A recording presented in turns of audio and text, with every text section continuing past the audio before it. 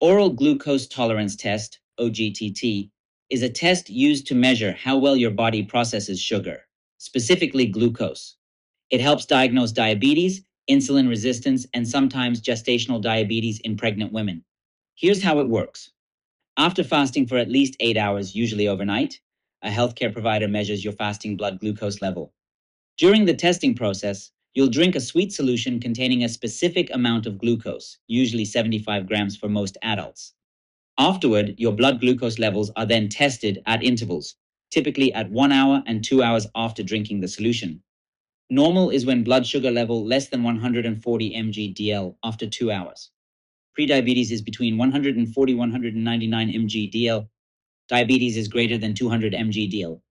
The OGTT gives valuable information about how effectively your body uses glucose and can uncover prediabetes or diabetes before other tests might.